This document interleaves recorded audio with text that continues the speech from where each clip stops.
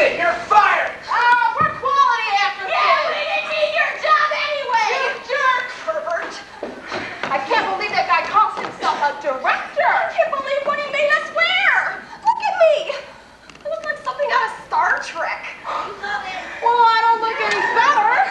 Look at this. But you know, I think that leading guy Jacques was kind of flirting with me.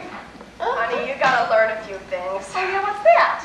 Number one, never fall for the leading man, okay? Number two, just because a guy asks where you bought your outfit doesn't mean he's interested in you. And number three, if you haven't noticed already, he's gay. Well, if you didn't notice the list, well, the charm on his necklace that says Charles loves me should have been a dead giveaway. Oh, geez, I guess you're right. It's just all this pressure about trying to find a job. I know why we didn't get those jobs.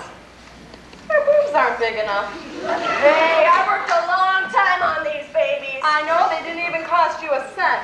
Do you have something to wipe off this lipstick with? It's really bothering me. Yeah, sure. There you go. No, thanks.